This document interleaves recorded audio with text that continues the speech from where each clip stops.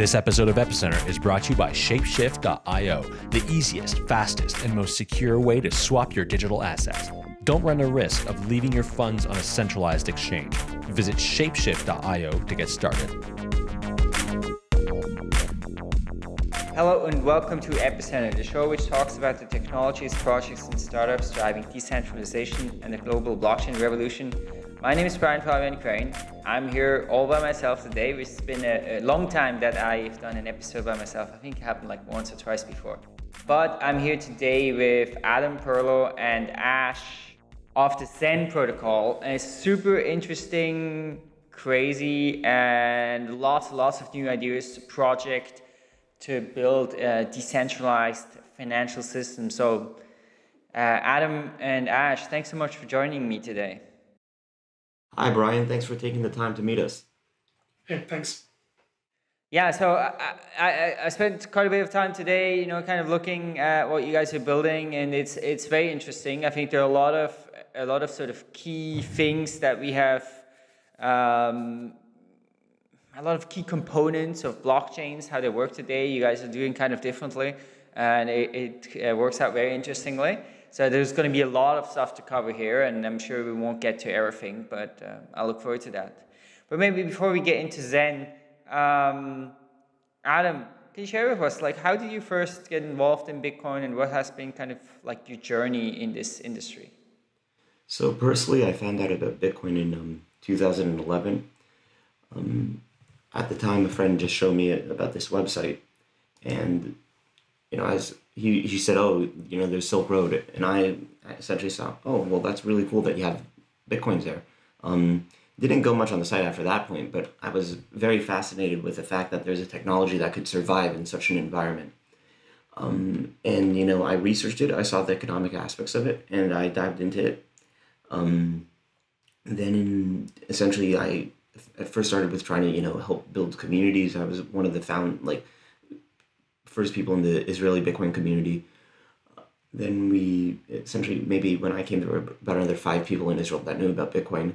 After that, I was developing internally a wallet for essentially me and Nathan were building a wallet and another individual called Ellie that essentially was some sort of combination between Change to Bit and Augur. Essentially, it was a one-click social media tipping and essentially entering, let's say, contracts over Facebook, YouTube, and Twitter.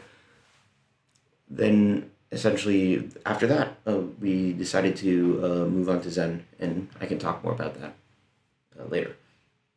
And what about you, Ash? So I first heard about Bitcoin also in 2011. I suppose I've always been very interested in technology. Bitcoin was new and exciting then. I didn't really touch Bitcoin for a long time, not until I met Adam, actually. I was in Israel working at a cybersecurity company, and a mutual friend introduced me to Adam and Nathan, and they told me about this idea they'd had for Zen Protocol. We discussed this. We decided to go and do it together. Cool, interesting. Well, Adam, I'm curious, sort of on a high level, can you tell me, how do you look at blockchain? Like, what do you think is interesting about blockchain? Sure. So, I think that what's interesting is that it's for the first time where essentially people have a way to assert and transfer ownership of things without needing to rely on, some trusted third party. I think that's really the heart of it. I think Bitcoin was like a goal, and the blockchain was a mechanism to achieve that goal. And I think, although this may sound very simplistic, I think that it's most obvious that, the blockchain is going to excel at the goal that it was initially designed for. Okay. And now, so you mentioned in 2016 you guys started working on the Zen protocol. What's kind of the origin story of that and the vision that you guys came up with then? So personally, I was it's very funny, by serendipity, I was somehow found myself, behind whether it was color, like somehow had a personal connection with colored coins or a master coin, even Ethereum. And I saw how all these projects came and went, or some of them are still ongoing. And essentially, color coins was motivated by this idea of let's move some asset around, but we don't want it just to be Bitcoins, right? Let's have more assets. And then you had Mastercoin that said, the Bitcoin 2.0, the first go around of this like new blockchain projects. And Mastercoin said, let's have more complex conditions. So essentially, we want to have, let's say there's 20 or 30 different types of transactions you can do on Mastercoin. And Vitalik was working on that at the time, and he said, well, I want to have more programmability. I don't want to have this restriction of just, let's say 20 or 30 functions that I can do. And I think that Ethereum went in that direction of enabling something very generalized and programmable. But essentially, what I think that still the focus is you want really two things that Bitcoin doesn't provide. I'm not talking about like adjectives, like more transactions per second or something. I mean, two like core things, which essentially, support for multiple assets and ownership under complex conditions. And we felt that none of these platforms are doing it correctly. And then if you want to essentially facilitate a financial system, not just, digital money, but actually have a bank in your pocket, you need to build something that, is custom designed to do that. And that was essentially the motivation that we saw. We saw in 2016, after the DAO hack happened, we had this feeling that there was something like that could be done better for a while, looking at Ethereum grow. But then after the DAO hack happened, it was like confirmed. We said, okay, for sure we can do something better.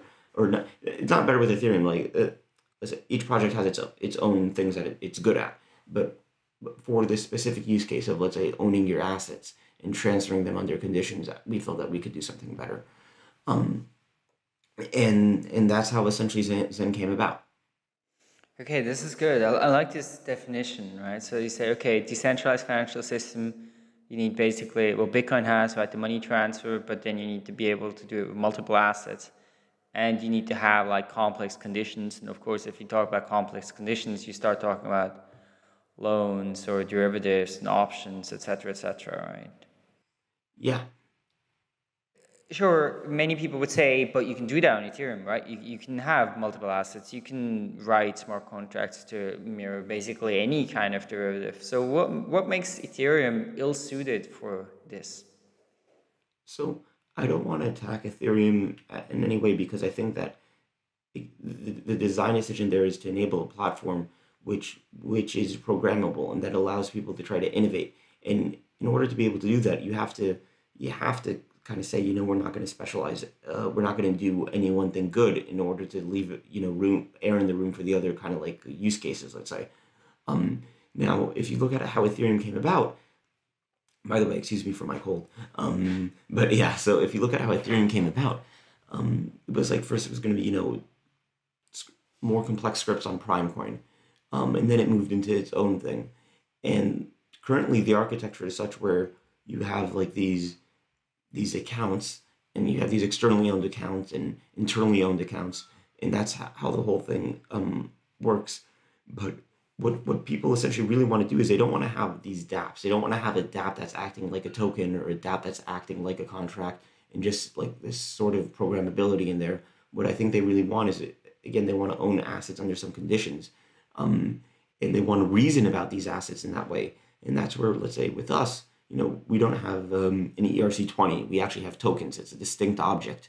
Even in Bitcoin, actually, it's just presumed because there's only one coin, right? That the input and output is always Bitcoins. But with us, we actually, each token has like an identifier, and we have tokens as first-class citizens, as we call them. And then we have contracts, and contracts you can think of very similar to like a pay-to-script hash in Bitcoin, except with us, the pay-to-script hash, rather than being like a one-time use transaction, that pay-to-script hash is essentially held in the active contract set. So if you want to spend something locked to a pay-to-script hash, you have to be able to validate it against a contract. And the contract is a logic that will say, okay, you're allowed to release this under if these conditions are fulfilled. Okay, so let's take a step back from here to provide some context for this. So I think you kind of described, I think, quite well, right? This general idea of Zen as this decentralized financial system, and define kind of what those additional pieces are that are needed. So multiple tokens and the complex conditions. Is there anything else, or is that's in your view that's kind of the full thing? like, let's say I'd say the components of it, but there's a lot of prerequisites, I'd say, in there as well. So no one's going to be using this if there's unnecessary exposure to risk. So you don't want to replace your banker with a contract that could essentially, lose your money by mistake. And you don't want to replace your banker with, let's say, being exposed to assets which are very volatile as a cryptocurrency. Maybe I'm just a normal individual, I just want to do my banking without a bank, essentially. But I'm not even interested in, Bitcoin or Ether or any sort of crypto token.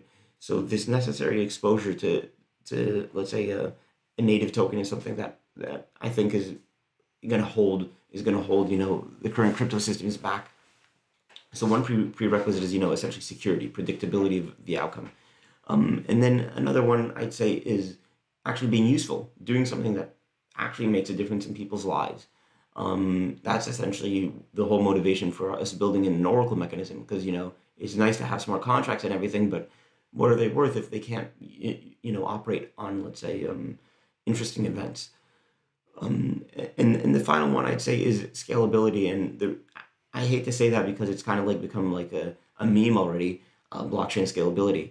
But we have seen with Bitcoin where it's at the point where if you don't take that in mind when designing the system initially, then it may make something bad may happen that may permanently change the course of the outcome of that protocol. Okay, very good. So we had this additional kind of design requirements, the security thing, and of course you mentioned the DAO incident before, and I think we see that continuously in Ethereum, the challenges of that. Then the usefulness, and of course, I think everybody or almost most people listening will understand the significance of oracles in that context, that you can basically have outside information so that some of these contracts or instruments can actually respond to events in the world. And then scalability, of course, that's also a perennial topic. Great. Okay, I think that gives a good context. Now, it seems you guys are very inspired by Bitcoin, and you built this in this kind of UTXO approach. Now, actually, maybe I think a lot of people will not be familiar with UTXO versus Ethereum's model. Can you explain just very briefly kind of like what is this UTXO approach, what is Ethereum's model, and like why did you guys choose the Bitcoin way? Well, actually, since I think this is a great question to also have Ash come on and comment about that.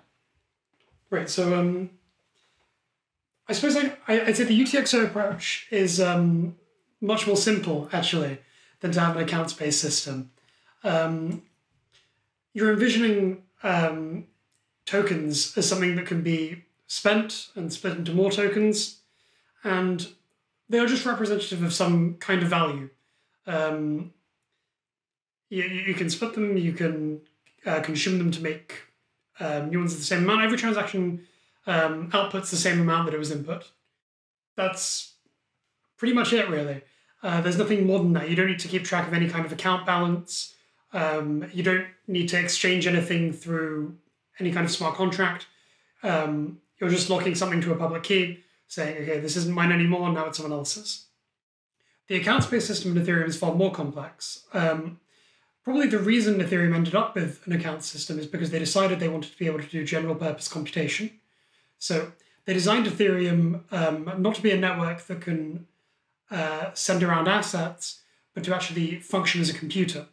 So once you're functioning as a computer and you have the ability to store state, you might as well represent assets as just part of this state, as entries in some database. So the accounts-based system in Ethereum is probably not nearly as simple as a Bitcoin-style system.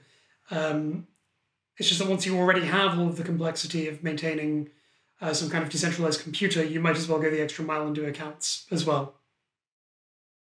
Okay, maybe I can just sort of like paraphrase that and let me see if I get this right. Because you guys say as a sort of primitive unit in the system, right, is assets, right? So different types of assets, and then the other thing, right, the computation is kind of like associated with a particular asset and it manages like ownership of that asset, right? So kind of the asset stays as this like fundamental unit, and like it is in Bitcoin, right? The Bitcoin is the fundamental unit, so it's kind of natural to just extend that a bit. Whereas in Ethereum, right, because you general computation, you can do anything, and contracts calling each other, there's no assets aren't a fundamental unit, right? So you get rid of assets and you kind of build it later in, and of course you end up with a completely different architecture. Yeah, I think that's very accurate. I'd also say that one of the things that you could get around, maybe Quantum is trying to do it right now, but essentially using a gas system, not knowing what the transaction fee is ahead of time, kind of would require an accounts approach. I find it very hard to how would you do UTXOs if you don't know what the transaction fee you're offering is ahead of time. So I think that's kind of like a design requirement on Ethereum's end. Okay. So this is now, again, to kind of rephrase this. So of course in Ethereum, right, we have this system like, okay, people send in computation. I mean, the network doesn't necessarily know how long it's going to take, right? So they have to send along with it basically money, and then that gets paid to miners depending on how much computational steps it takes. And of course in Bitcoin, it's just paid based on the size of the transaction. And then I guess in Ethereum, right, the size of the transaction doesn't really tell you anything about the computational complexity. And so with you guys, I guess you have a similar thing, right, where the size of a transaction isn't a good indicator of how much work it is going to be to execute that transaction. Is that correct, right? So with us, actually, that's our, I'd say, main scientific contribution that Ash has done, which changes that up. Yeah, so in Ethereum, because you want to be able to do any kind of computation, they designed Ethereum to be able to support this by having this gas system, where you tell the Ethereum virtual machine to do all of these instructions, and each time it looks at the instruction, it looks up the gas price for that instruction, it looks up how much gas you've paid for. If you have enough gas to cover that instruction, then it subtracts the gas from the gas you paid for. It then executes the instruction and it proceeds in this loop. Now, this model of giving the virtual machine a load of instructions is part of Ethereum's architecture of being a computer. They wanted to make it operate at the lowest level possible to give it the greatest possible generality. We saw with incidents like the DAO and the parity multisig wallet hacks, having a very low-level system doesn't necessarily make your system very secure. And if you want to be doing any kind of decentralized finance, you need to be able to inspire a high degree of trust within smart contracts. So we looked at what we could be doing to give greater security guarantees in smart contracts. We're interested in language-based security. So instead of going with the absolute lowest level language, because it's the simplest, we decided actually we're going to go with something extremely high level.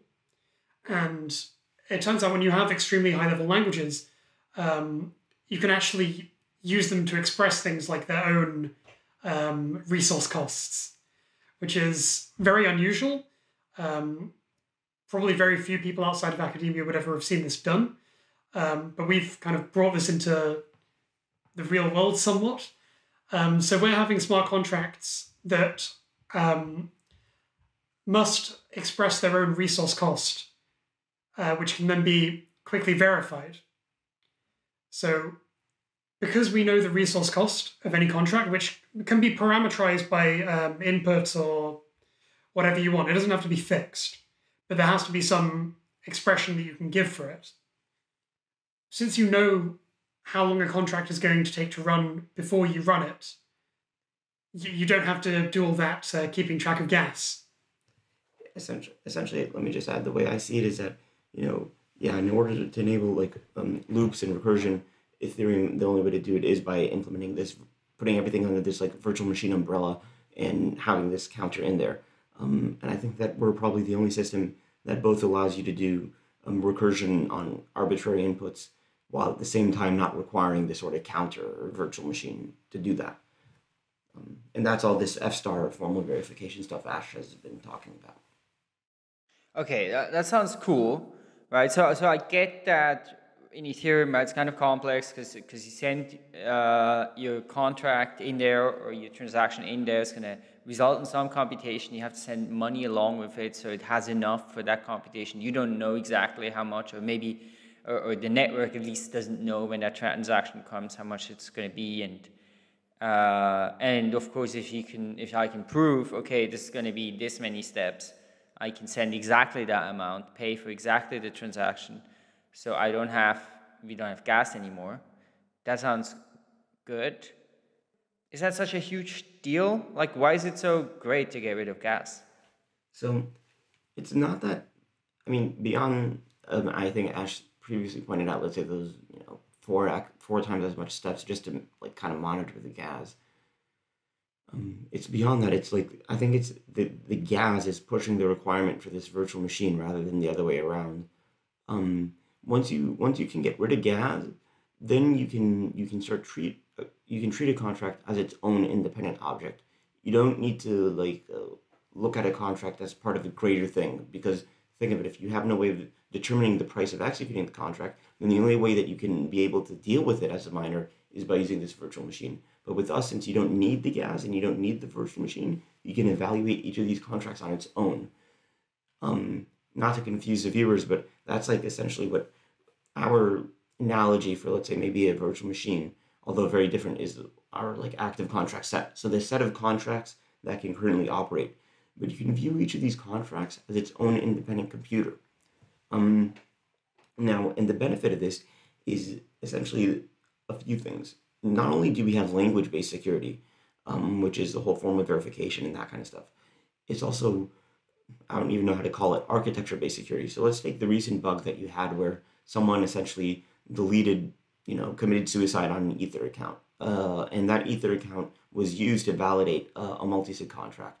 Now, because of this paradigm where you have a virtual machine and one thing calls the other to get things, rather than like these independent components, not even components, but like each independent contract, you didn't have built in, let's say, a good mechanism by which you could like reactivate that contract, revive that contract, and a lot of money was lost.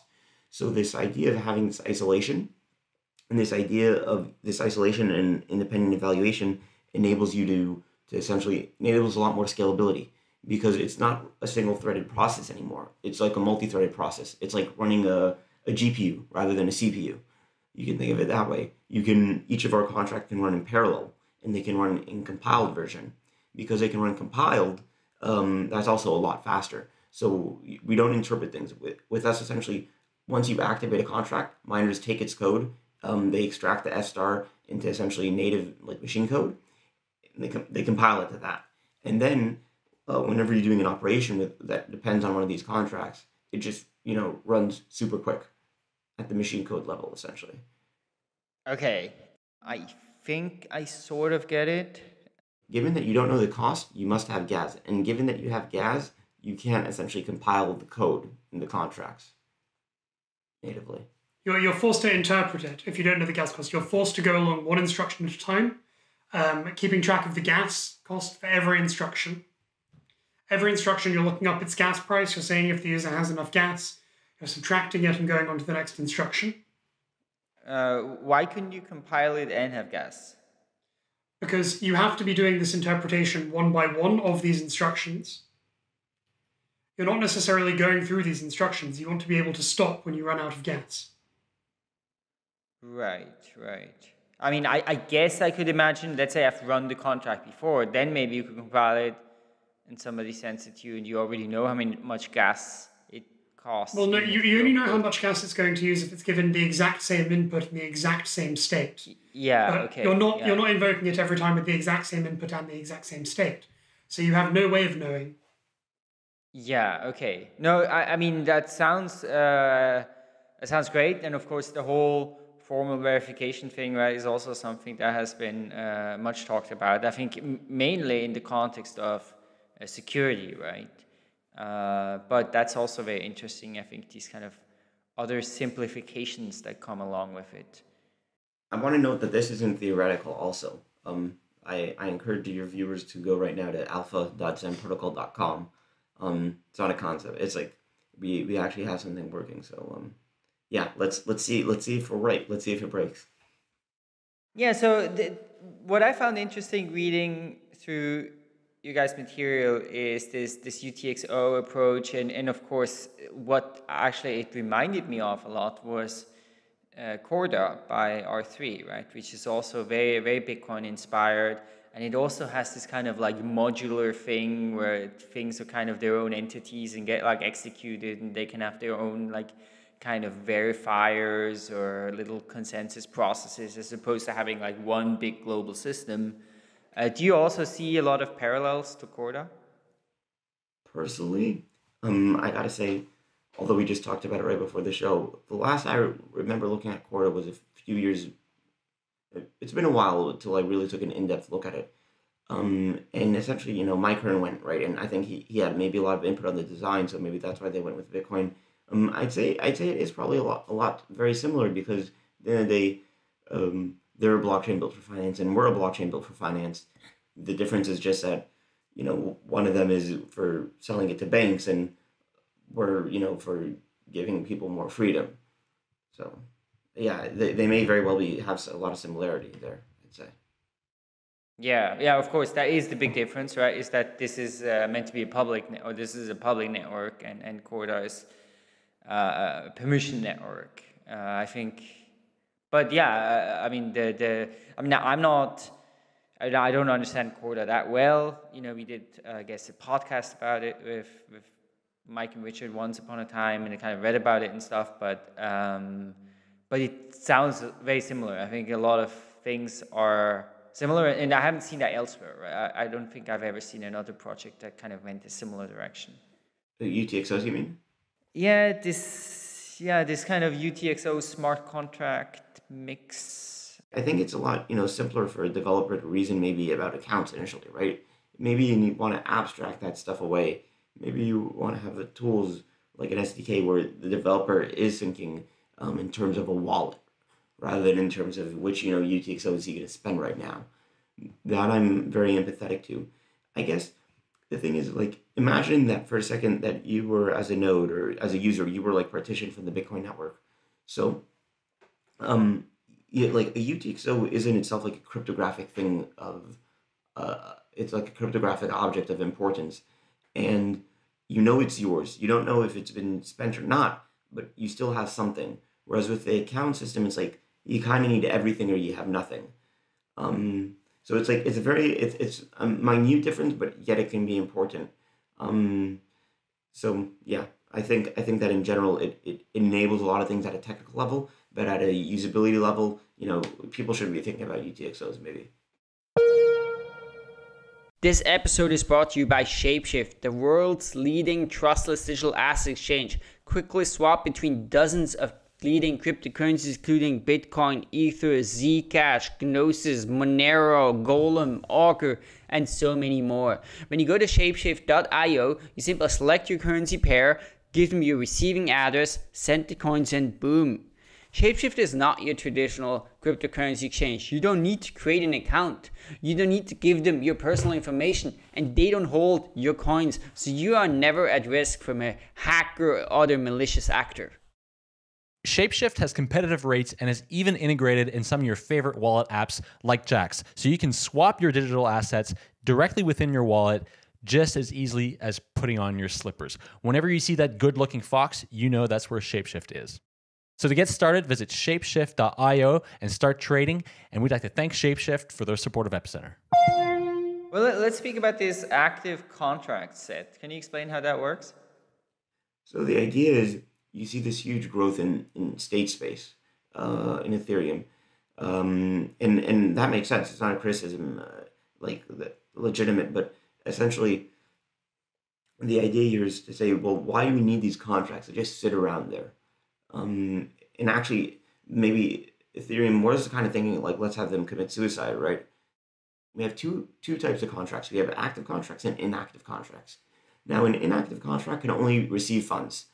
And the identifier of the inactive contract is the hash of its code. So that contract doesn't have state. directly.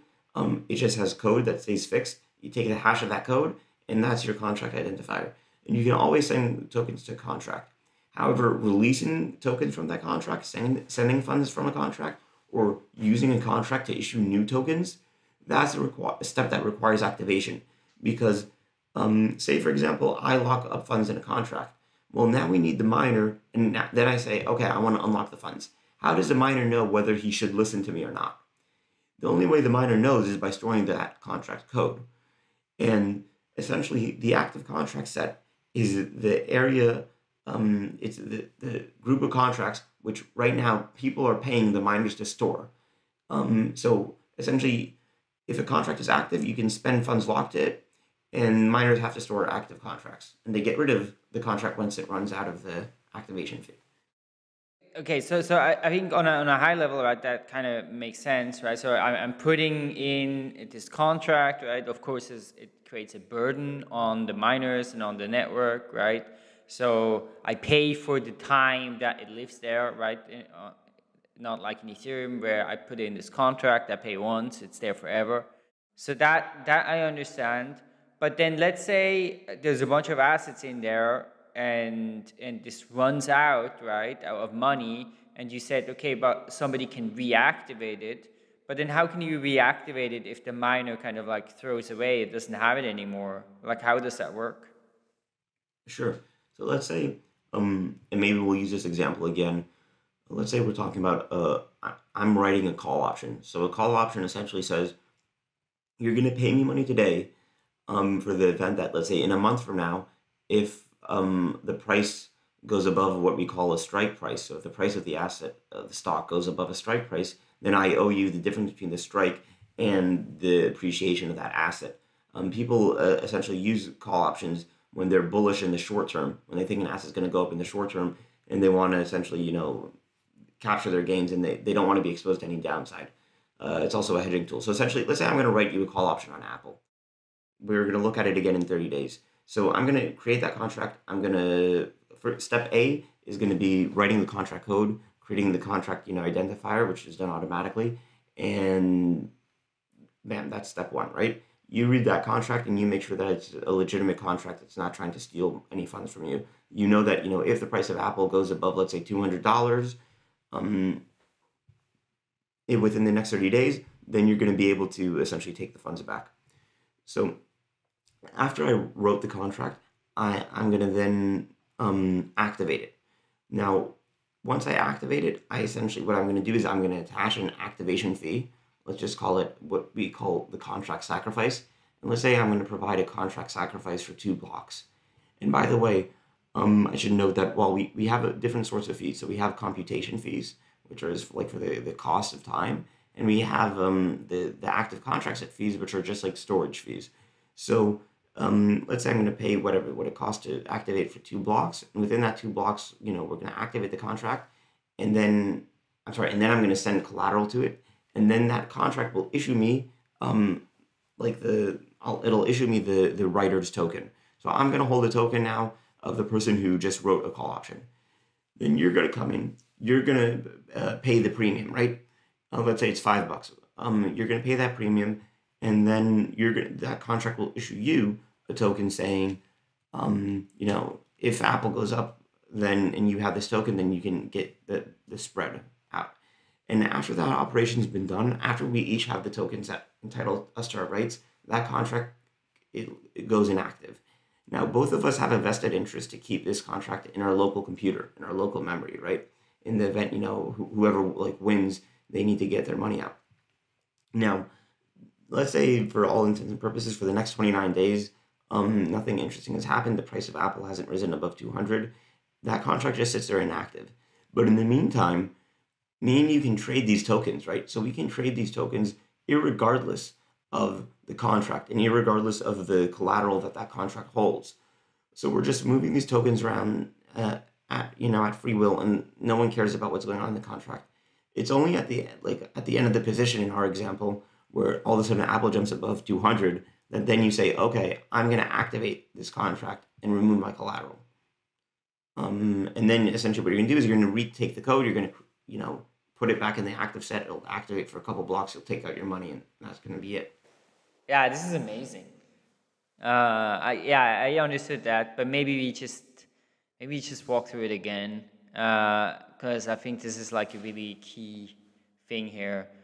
But it's okay. So we have the call option first, right? Which I guess the exact substance doesn't matter so much, but it's basically like a contract that, you know, means that I pay something for a right, and then if the share price is at a certain point, I can make money. And if it isn't there, then it's just worthless to me. So you create this option, right? So this option, creating this option means you basically create a bunch of smart contract code, you deploy it on a network, and you pay for it to live there for some time, right? This is a storage fee. Now, in this case, right, even though this option would only become its due date, Expiry. its expiry date is like a month later, you're actually only paying for storage for like, I don't know, an hour or something like that, right? Because that is the window of time that then I can come in and say, I'm going to take the other side of this. I'm going to also, you know, put in some collateral, so we both have some collateral in there. You get a token, I also get a token, right? So we both have a token that basically represents the opposite side of this trade. Then this contract goes like dormant. So the miners throw it away. But we keep it locally, right? We keep that contract code. Now we can trade the token. I presume if you trade the token, right, you'd also, like, let's say we sold it to a third party, you'd have to send them along with it the contract code. But, you know, let's say we can trade this token, Apple shares change in price, so the tokens change in value. And then after a month, you know, let's say I was right, the Apple share went the way I thought, so my option is now worth a whole bunch of money. So I can basically say I'm going to pay, or I'm going to send back this code on the chain. I'm going to pay this activation fee again, and I pay to execute it and to basically get my money there. So the contract only really is there exactly when it needs to be there and is paid for exactly then. But at the same time, you can still trade that value the entire time. Yeah, that's exactly what's going on. And I guess the implication of that too, I remember reading that somewhere, but I didn't fully understand it, but I think now I understand it. I guess this also means that now, let's say you, like my option is worth, you know, I'd get from you $100 at this point. So I can go on the chain, right, pay for that activation fee, pay for the computation fee, and then I get my money, but of course I pay those fees. Whereas, could you also do it that basically you pay me out of band, and now I don't, like, maybe now it's not possible for me to claim anything anymore? Yeah. Does that work as well, so that you don't actually have to execute it on chain? Yeah, that's great intuition. So that's exactly something that I find to be very attractive. Essentially saying, you know, we're gonna view these contracts as like an enforcement mechanism more than the actual payment. And maybe I have these like outstanding debts, and I'm entering all these sort of deals, and the reason that, you know, maybe I'm doing 100 deals a day, but I'll only have like a contract with collateral for, let's say, 10 of those deals, and I can be proving, you know, that someone entered a position, I paid them when I needed to pay, and I can prove that, you know, I've made these transactions. That I've essentially made these transactions and pay you, like you said, out of band. So you bought the option, right? And then, you know, you won, and you sent this request, you sent this token to me, and then after you sent me the token back, I'm gonna, you know, send you money. Now, what you could do essentially is you could come to the contract and say, hey, you know, I can show that I sent Adam the token, but he didn't send me the money, right? Now I need to get my money plus a penalty, for example. Yeah. No, this is very interesting. I think very just unusual. I really like how it's different from from blockchain, other blockchain architectures that I've kind of seen. And yeah, so I guess with this multi-token approach, there's no assets just get basically treated the same way. It makes sense. So there is, of course, this native token Zen, and now that doesn't get treated exactly the same way, right? Because that is what you use to pay for. Is it the storage fee is just paid in Zen? Was that right? In general, right, the way I view it is that why have another token? The token essentially does two things. Obviously, first is it acts as an economic subsidy, both for development today and miners in the future. Or other people in the future, essentially. So it acts as an economic subsidy. And the second thing is it acts as a focal point. So coming in and saying, okay, we're all going to accept, this one thing and agree that, this should be used for certain operations. So some operations could be, for example, voting, saying, we want to vote on what happens.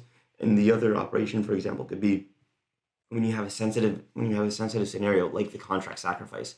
So when I'm inserting a contract in the active contract set, any miner can decide to activate that contract, but that contract is going to be sitting there, active maybe for another 100 blocks. And he's not the one bearing that externality. He's not the one bearing that cost of storage. So when I make the contract sacrifice, that contract sacrifice is essentially split up among all the miners. And we need to make sure that they're paid the contract sacrifice in a valuable token. Because, for example, compare this with a transaction fee. Well, in a transaction fee, if a miner wants to waste his time by, mining a worthless transaction, well, then that's, whatever, his prerogative, right? He's found the proof of work and he can take transaction fees, which are essentially useless. But when he's creating essentially bloat on the system, we need to ensure that the thing that's being made a payment in will have some value. So that's the only difference between Zen and the other tokens. But there's no real difference, just to make my point. Sorry. Right. Because if a miner executes the computation, then it's just them and others don't have to actually execute it. Is that right? Everyone has to do validation, but essentially, people go ahead and they do validation, but they're not it's easier to, let's say, place a limit on validation, just like in Bitcoin. You have size limit like 1 megabyte, but there's also some sig hash limits on certain operations. And the same thing can happen here. We're going to say, okay, there's limitations on the amount of computation a miner can do, but the amount of time you can activate a contract for, that's justifiably limitless. I mean, I guess maybe I would phrase it like that, is that if you have a miner, right, so then they have an incentive to optimize what they actually execute, right? Because they keep those fees, right? So they want to choose something valuable. They don't want to choose something useless. But if it's the activation, right, or where maybe it's for many periods going to be used and socialized, I guess, then it doesn't. It creates this kind of tragedy of the commons problem, maybe? Yeah, tragedy of the commons, and also the ability to just easily attack the system. Because let's say we're counting, just points, and one point has, the value of 1000x, and the other point has a value of 1x. If we're just counting it on a purely absolute mechanism without taking into account the rates that these things are going for, then it would be very easy for someone to pay in the cheap points than in the expensive ones, right? Okay, yeah. Well, let's move to the next thing. Let's speak a little bit about Bitcoin integration, because you guys have some interesting and weird kind of connection to the Bitcoin system. Can you explain how that works? Sure. So the idea here is, Zen was always wanting to come in as sort of a side chain. Not exactly a sidechain, but essentially as providing help to Bitcoin in some manner. So saying we're essentially, we're not trying to compete with Bitcoin. We're providing complementary services to it. Having other tokens and that kind of stuff is actually something useful sometimes. And the way that, we're doing Bitcoin integration is essentially the Zen miners, they're mining, Zen blocks, but they're running a Bitcoin node. And while they're running this Bitcoin node, what they're being forced to do is they're forced to take the state of the Bitcoin network essentially and commit it in the Zen block. So when a Zen miner finds a Zen block, not only is he ordering all the transactions in the block, he's also taking the state of, he's like reporting to what he thinks happened in the Bitcoin network. And other miners will reject his block if they think that, he lied about what happened in Bitcoin. This property essentially allows you to, it allows other people to essentially use Bitcoin transactions as an argument for smart contracts. So I can, for example, in our call option, I can write a smart contract that says, you can pay me the premium to my Bitcoin address, for example. So the Bitcoin integration, it essentially enables, the interaction. For example, you could also even imagine back in the day, like you had Satoshi dice. So you can imagine that people, since it's a very quick transaction, you send, they send back, that Satoshi dice would have like a small basket of collateral sitting there, making sure that, everyone can trust them while all these transactions are going on.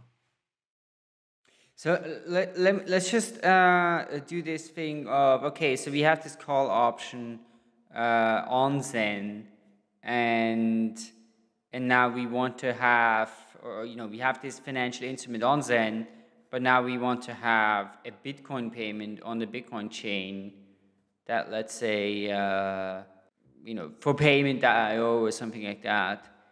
And okay, I get that basically the headers of the Bitcoin chain are kind of written into the Zen chain. So I guess that means you can, so would it work like this?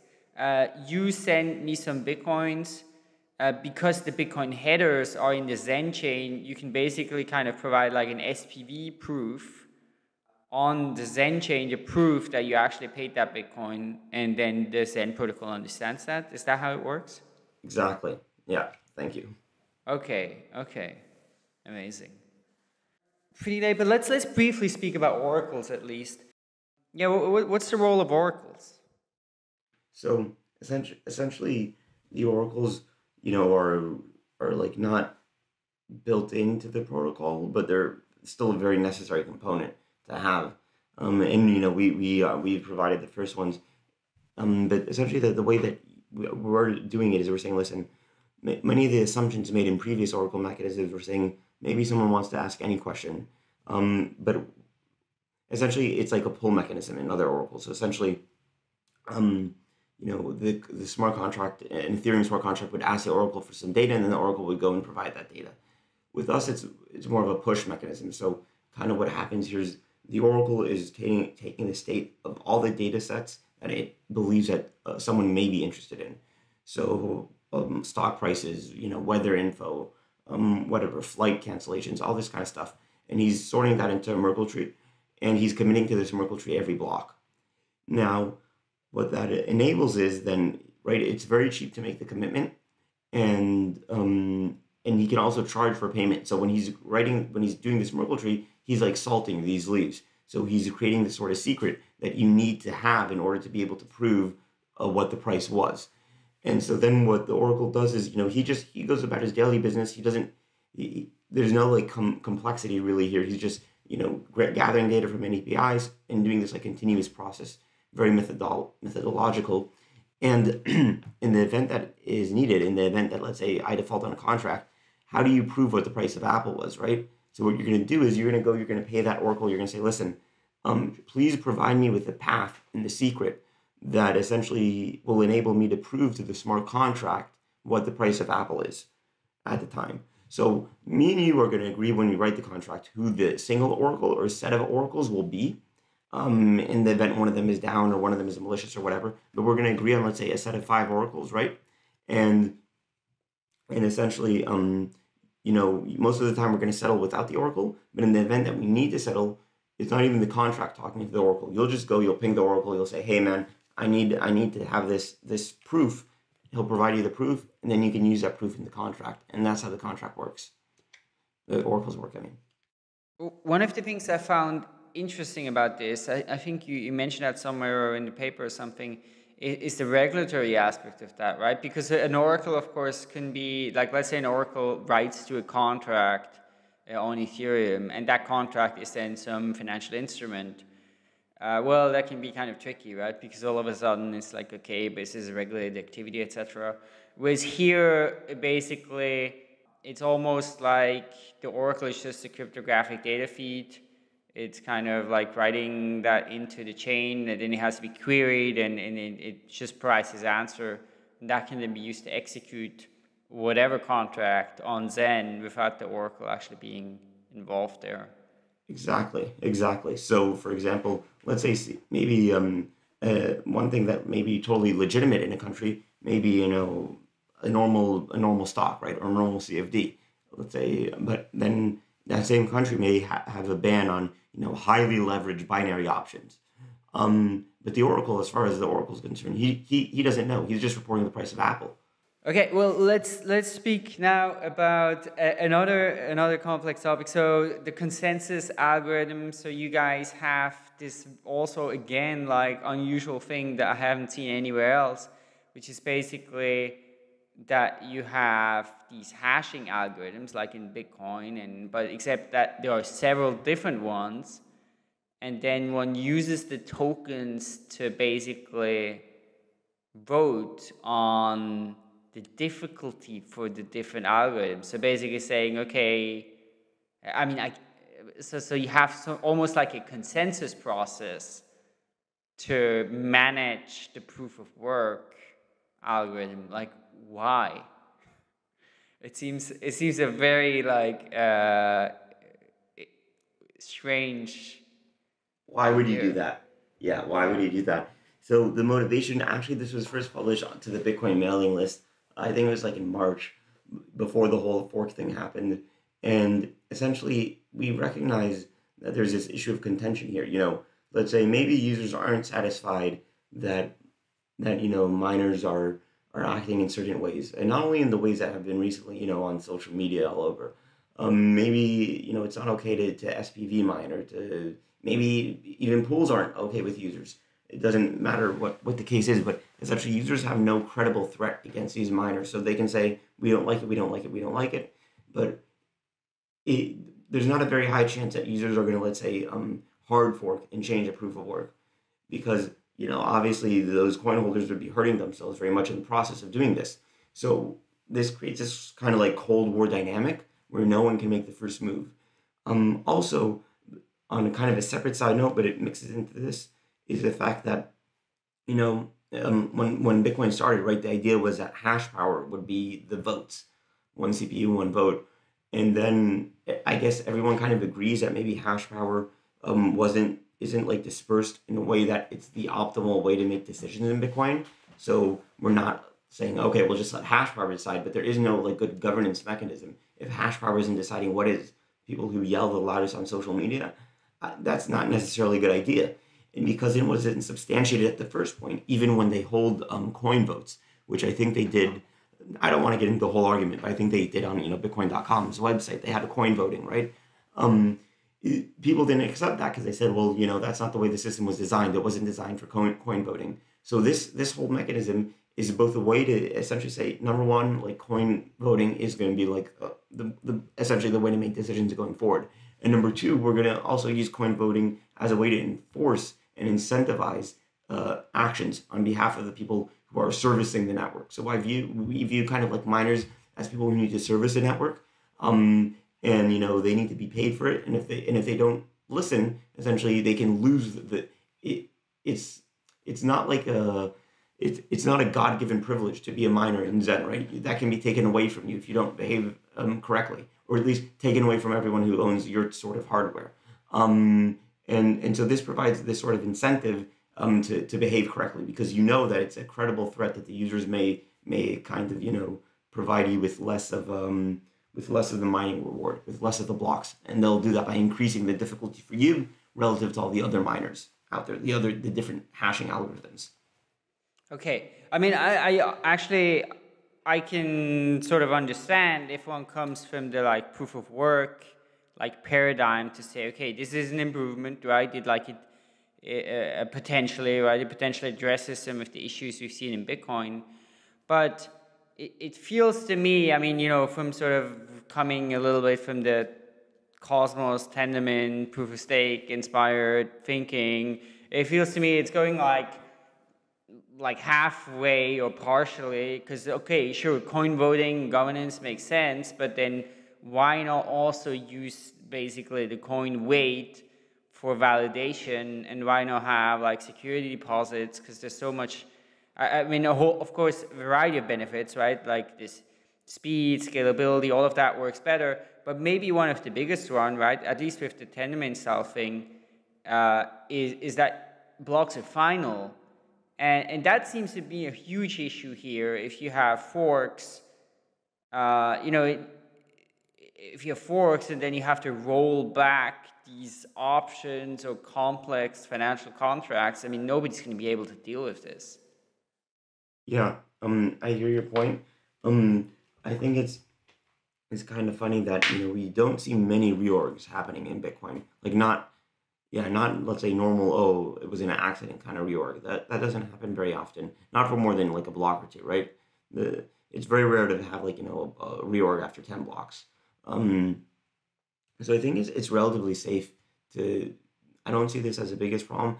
And I also agree that maybe a lot of people are asking why miners, right?